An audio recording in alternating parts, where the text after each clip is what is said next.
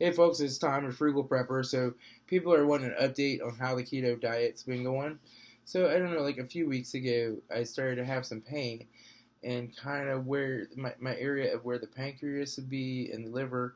Um, if I had to say from what I know where my anatomy is, and the pain was very similar to when I had gallstones, and it was also radiating up to my right shoulder and up the side of my neck.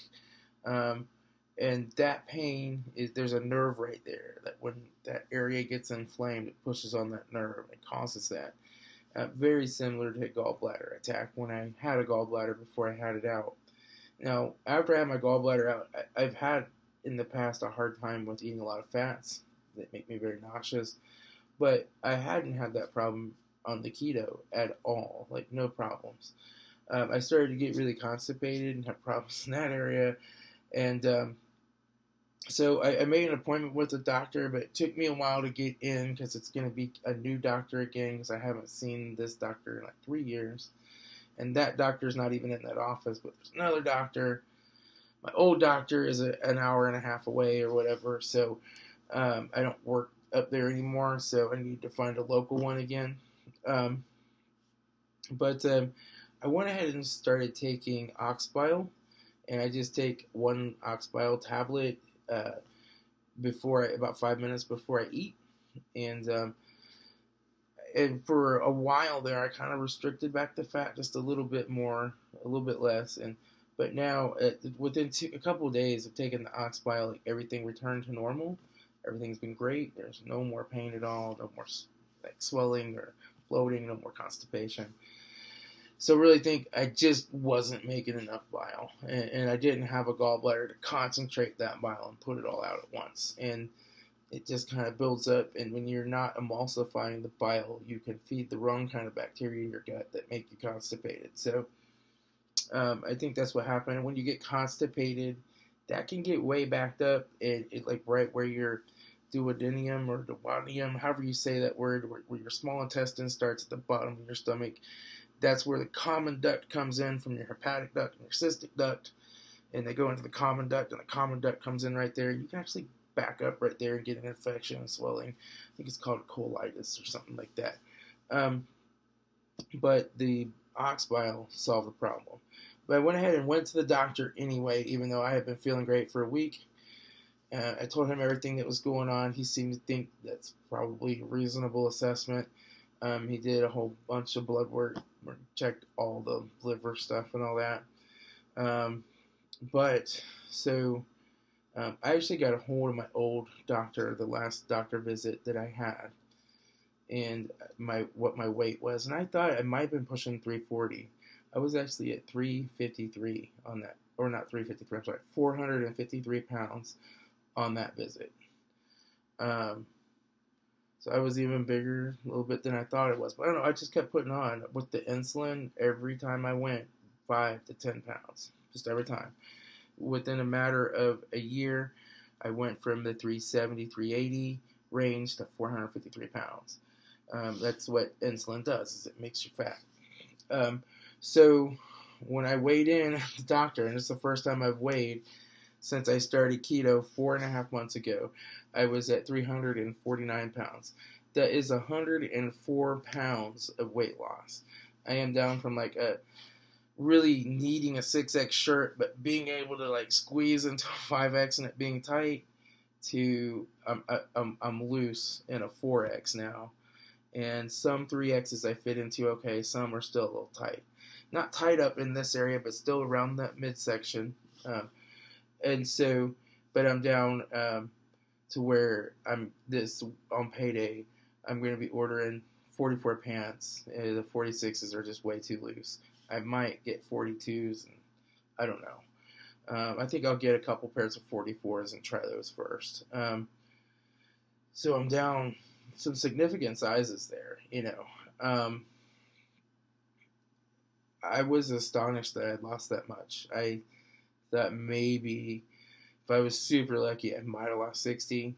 Thought it was probably more like 50 when it was 104. I don't know. Um, here I really thought I had times when I was just hitting a plateau and I wasn't losing sometimes, but I did the math. That's like 0.7 pounds a day. You know, and that's doable when you're doing mostly one meal a day. You're doing some longer fasts in there. It's perfectly doable to burn through that much fat on average a day.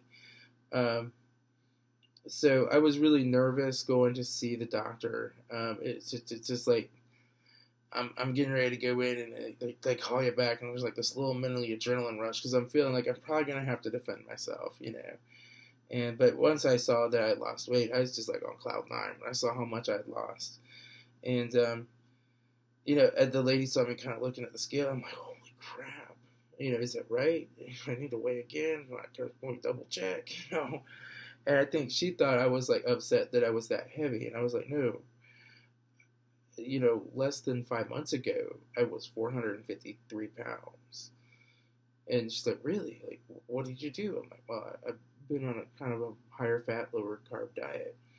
I didn't really want to say keto because I don't know how they're going to react.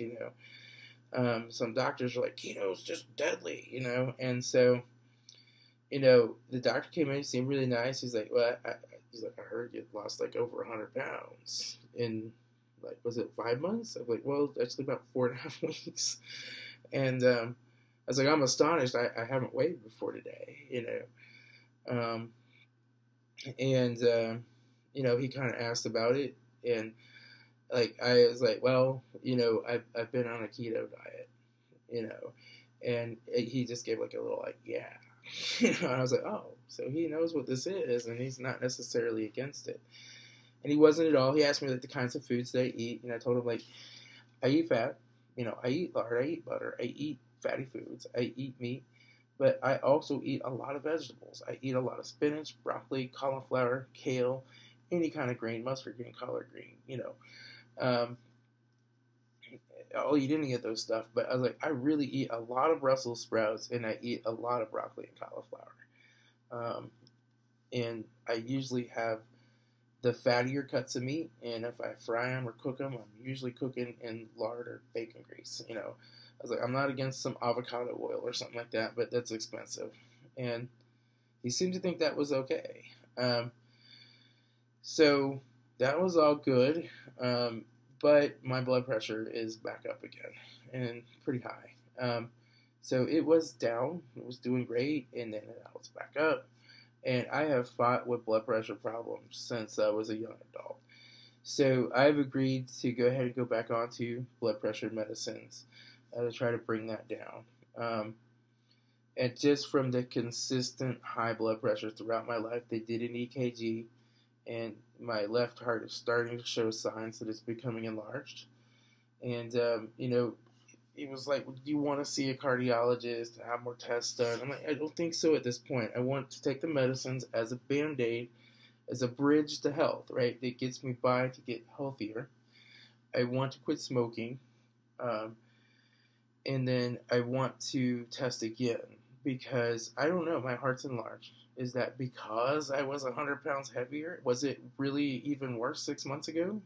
And this is actually a little better?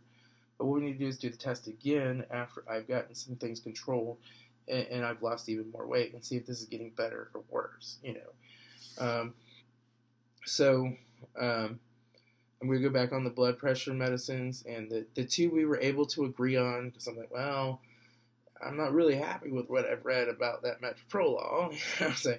So the two we managed to agree on was lisinopril and amlodipine, which I think are probably the least of all evils. And so I'm going to do that. But things are going great. I'm still losing weight. I'm still eating.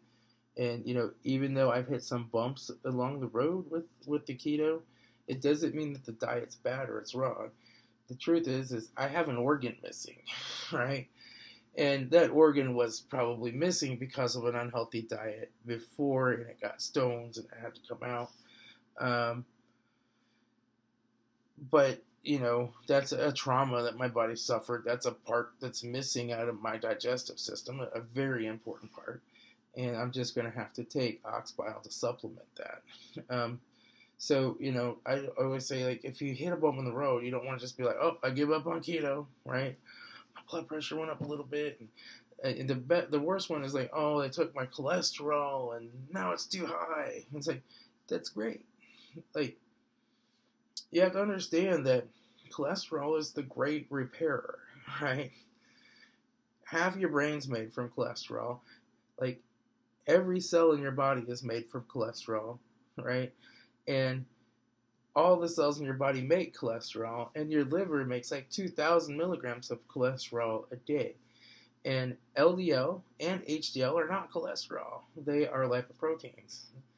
High HDL carries cholesterol to and from where it's needed, from the liver to cells and from damaged tissues back to the liver to be reprocessed. And those HDLs connect onto the LDL, and it's transporting it in triglycerides around the system. And there's different reasons that your LDL could be high. It could be because your body is in a constant state of decay and is constantly trying to repair itself, and you're inflamed. It could be because you have a leaky gut and you have damaged LDLs going around that can't be reprocessed by the liver. It could be because your body has healed itself and it's now transporting a lot of cholesterol back to the liver from the damaged spots that it was patching up. You just don't know. Like, cholesterol goes up and down, and it depends on your stress level. It depends on the damage that's going on in your body at that moment. It's not a reliable indicator of anything. It's kind of like, well, cholesterol must cause this heart disease because we see cholesterol in the arteries of these people that have these heart attacks, and that's the same as saying, well, firemen must start fires because whenever I see a fire, there's a bunch of fire trucks and firemen around. So if we got rid of firemen, we'd have less fires. And all of a sudden, fires start breaking out like crazy, and there's nobody to put them out. And the fire truck was there, but it didn't commit the crime, right? And it's the same way with cholesterol. It gets blamed for everything, but it's not the one that commits the crime. It's your sugar. It's eating sugar and having constantly high insulin that's causing the trouble. And so when we tell people, oh, eat less fat and less cholesterol, well, they automatically start eating foods higher in sugars, and they get sicker. I won't go on too much about that. It's just amazing how people have been so programmed to think about their cholesterol numbers and all these numbers that don't necessarily matter. Even in my case, my blood pressure is high. Why is it high?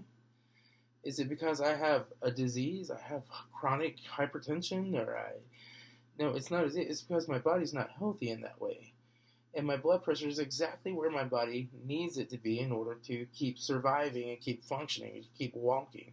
It needs that much pressure to get the blood to where it needs to go for me to live. Why does it need that much pressure? Well, it's probably because I'm still morbidly obese. I've lost 100 pounds, but I'm still morbidly obese by any definition. And I smoke. And smoking over time especially damages a lot of tissues, and it makes your arteries very hard and not elastic. So I have to quit that. And I'm working on a strategy to do that. Things that have helped me quit smoking in the past are M&Ms, peanut M&Ms. When I have that craving, I have a few peanut M&Ms, and it helps me get through the craving. And I've been thinking about that. I don't really want the sugar because I want to try to stay in ketosis and lose weight. But I'm like, I just lost 104 pounds.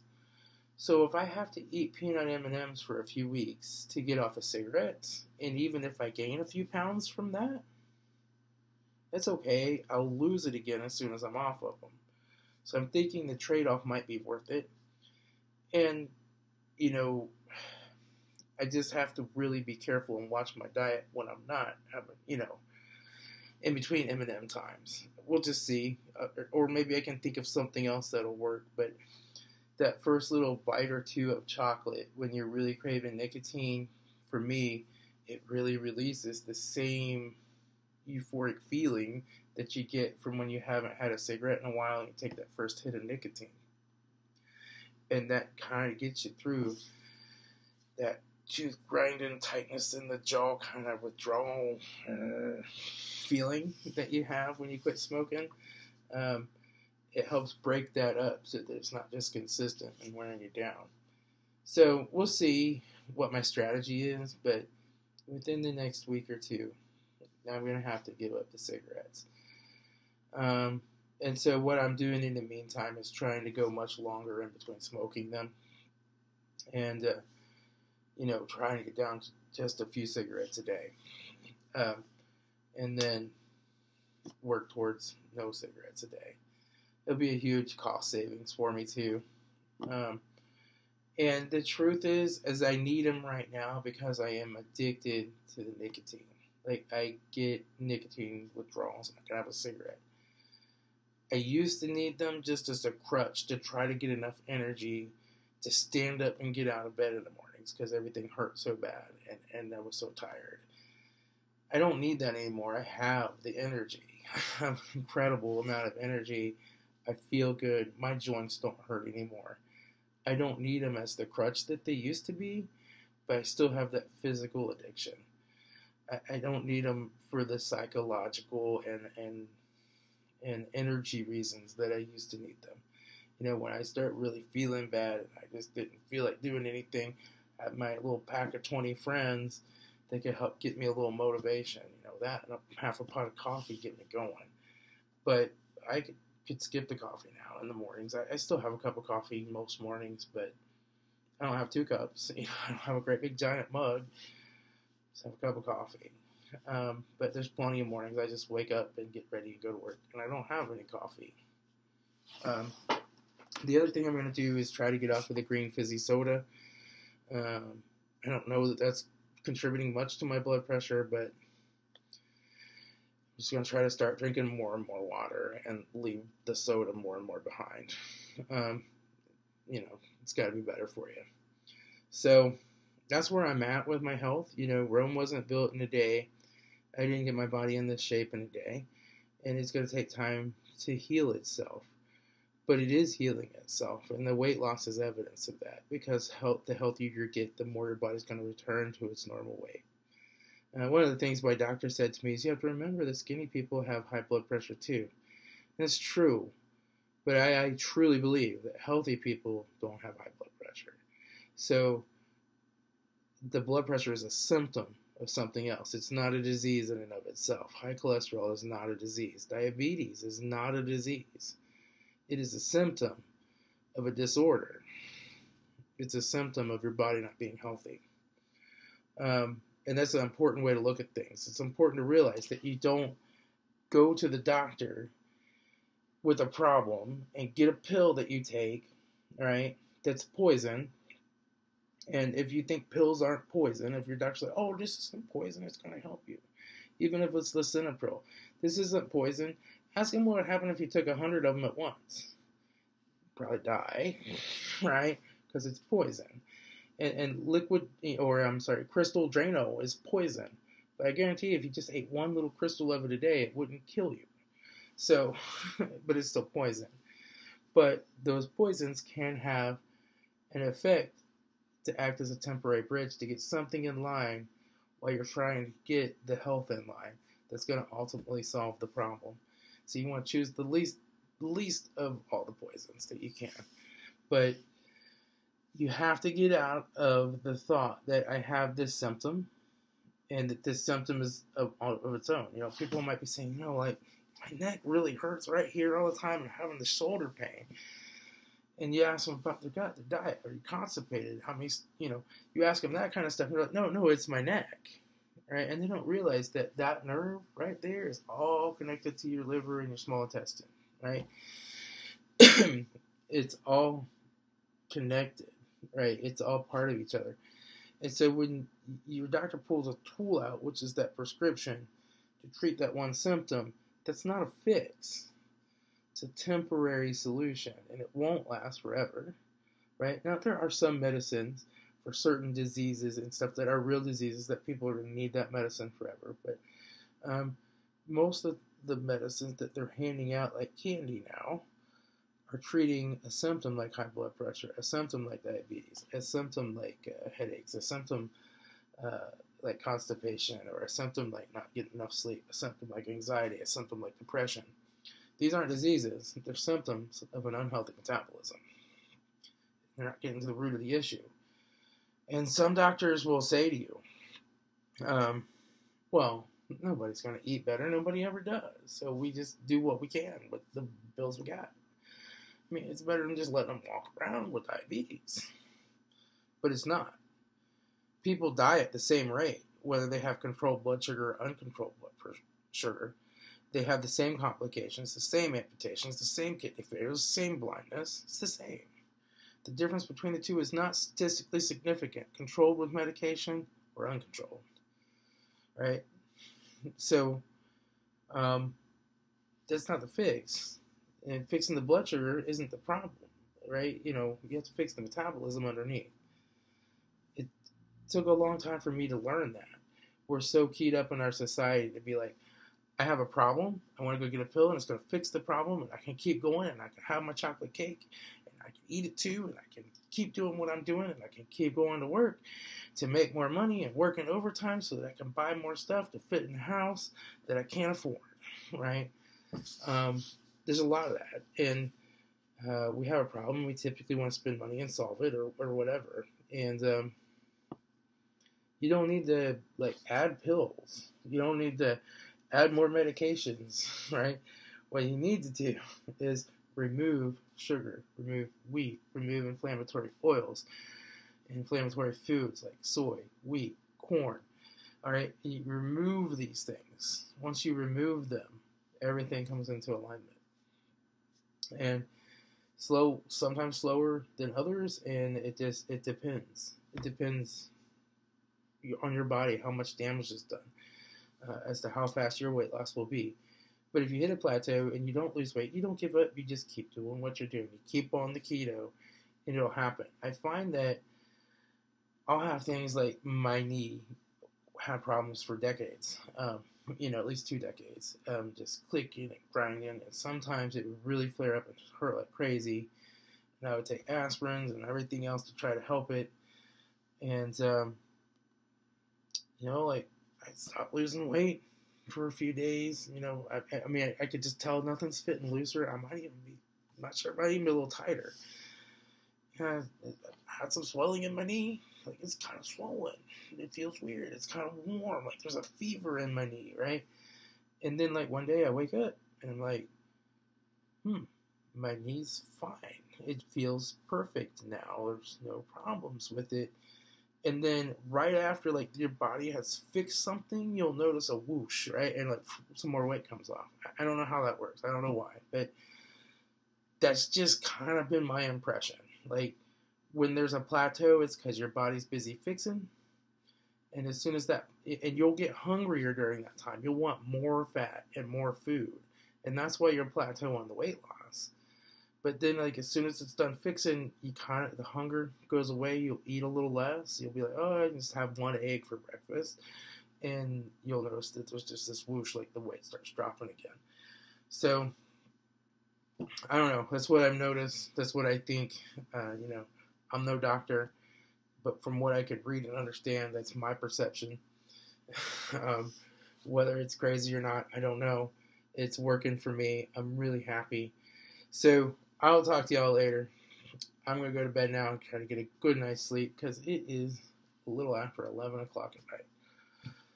Talk to everybody later.